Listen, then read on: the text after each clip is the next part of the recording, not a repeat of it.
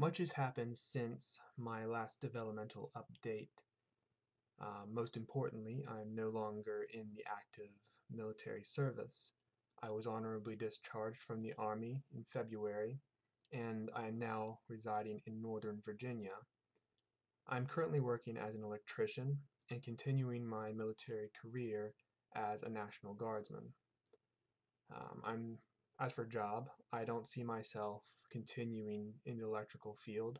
I would like to pursue a career in law enforcement. And for the past months, I have been applying to various law enforcement agencies. And right now, it's most likely that I will begin a career in correctional services, particularly in the Prince William area. Now, how this will relate to the order is quite interesting.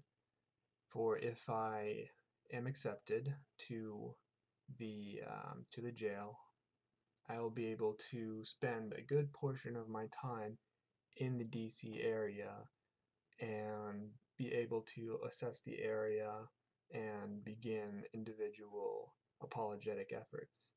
Now, the exact nature of these efforts I have yet to ascertain.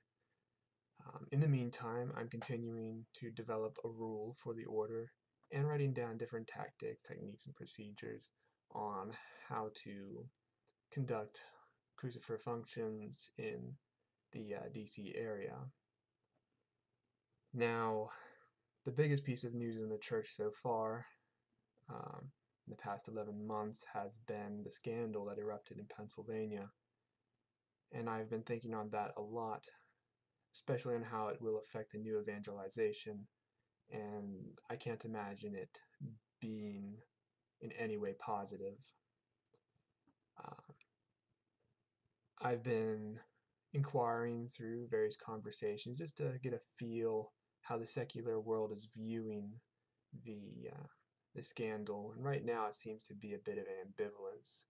Of course, I haven't talked to many people when compared to the whole pool of American politic, but I will continue to do so and see if it will enlighten me on how to address the topic. I hope to bring more developmental updates in the future, as well as Crucifer videos, and keep praying. God bless you.